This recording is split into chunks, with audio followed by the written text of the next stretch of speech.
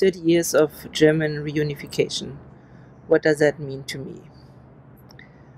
For me, it means being able to be here as a head of school at the German International School of Silicon Valley. 30 years ago, it meant for me New York. I was a student at the East Berlin Humboldt University back then.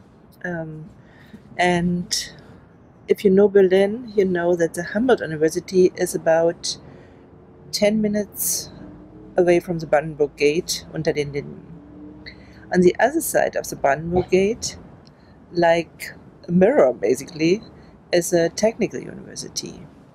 And before the wall came down, a math professor from New York used to teach at the technical university, and his plan was to get in contact with the East Berlin Humboldt University.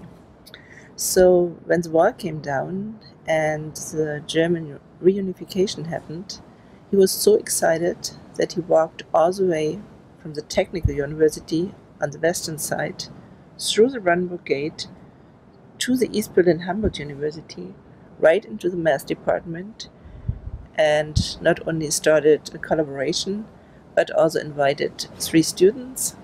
And I was one of the lucky ones who got a full ride scholarship, and off I went to New York.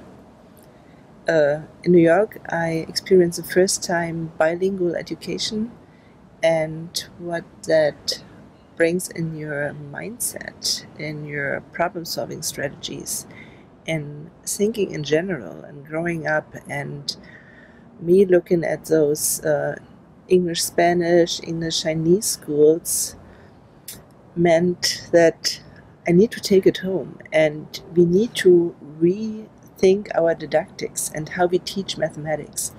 And back in Berlin, I wrote math books for schools in East and Western Germany, and I became a teacher. I taught in Berlin, in Houston, Texas, in New York, in Washington, D.C., and finally decided to go further in school development and became a head of school, first at the American school in Berlin and now of the German school in Silicon Valley. And therefore, German reunification also means for me, open your mind, think intercultural, dual lingual, and not only different lifestyles, but different ways of thinking, of problem solving.